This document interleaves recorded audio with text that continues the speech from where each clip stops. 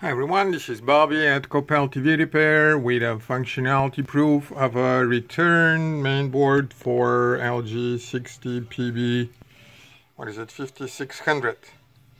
And the board was returned as defective with a note, I don't need you to send another board, the one I got works.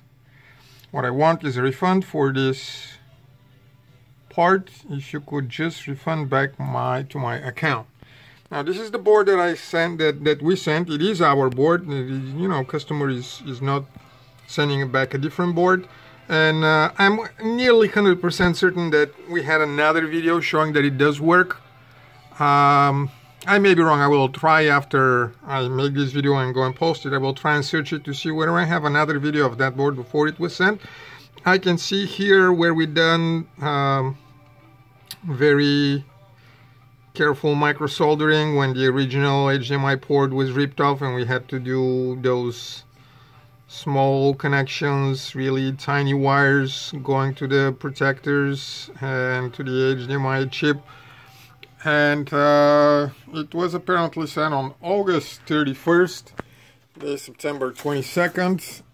This is what we get out of the board.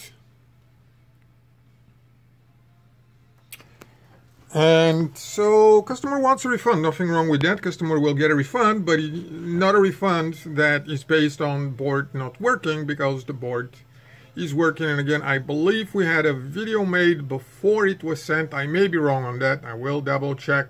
It will be in the description. This is the most unique. I literally remember fixing that board before and testing it. There was another transistor that was blown here, and I think that was the first time we have seen Q604 fail on that board. So that's it. The board is working. We don't mind that customer does not want another board.